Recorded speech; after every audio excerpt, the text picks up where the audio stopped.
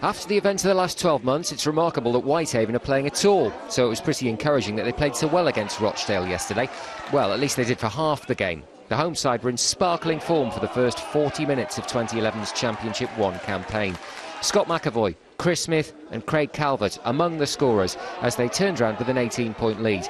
But beware the Rochdale Hornets, who specialise in stinging you in the tail. Last week they turned the tables on Workington with a second-half fight back in the Challenge Cup, and they set about doing the same at the recreation ground.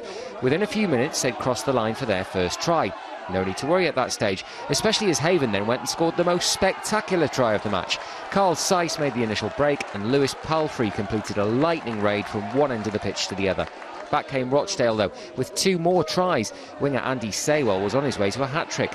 So relief all round when Howard Hill piled through a gap to put the result beyond all reasonable doubt. Haven are of course still bottom of the table, but -6 points sounds a lot better than -9.